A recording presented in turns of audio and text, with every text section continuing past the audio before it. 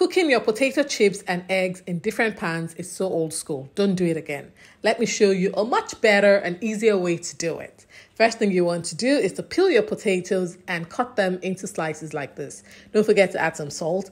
Go ahead and fry it in some hot oil till they're nice and golden brown like this. Next step, you want to crack some eggs in your bowl, add some salt, whisk it and set it aside. In a pan with some oil, add some onions and then go ahead to add your bell peppers. Add your seasonings. I'm using some seasoning salt here. Give us a good mix and then you can pour in your eggs, okay? Allow your eggs set a little bit before you start arranging your fried potatoes, okay? Once the top part of the egg is fully set, then you can flip it to allow the other side cook properly. And there you have it. Your eggs and potato omelette is all done. I'd really appreciate this if you can like and share this video. Bye.